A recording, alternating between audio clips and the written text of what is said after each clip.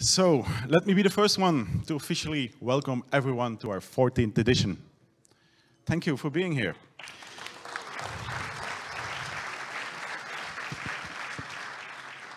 It's been a journey for us as well. I mean, the journey started about 2 years ago, looking for a new building, right? When we used to be in Ghent in the Aula, we got a good spot over there, we enjoyed it over there, we liked the city, we liked the environment, but yet they started with their reconstruction, so we had to go and search for a new place. We literally went around the whole country. We did different cities, visit different areas, but we wanted to find something that captured the vibe of BruCON, right? We don't want to stand at conference with a fixed carpet thingy, but we want to have a location which is close to a city, where we can host all the workshops in one building, where we have some atmosphere. And look what we found, an old building where they used to make beer. How good is that?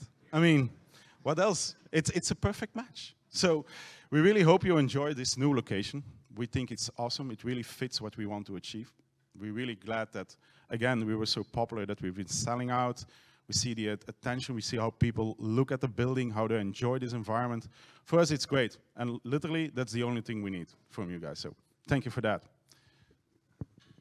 So,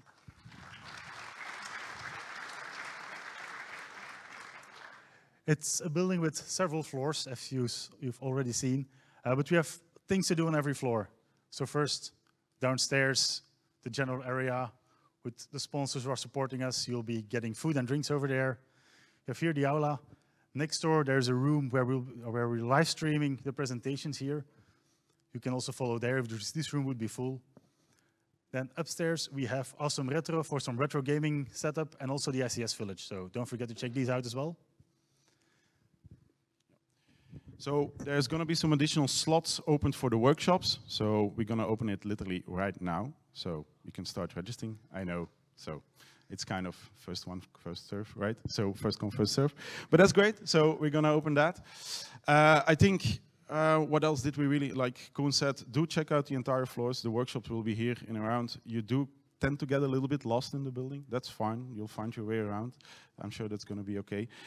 The cell phone reception isn't all that great, but we have a stronger Wi-Fi compared to other years. So we advise you to use the Wi-Fi carefully, as we all do, right?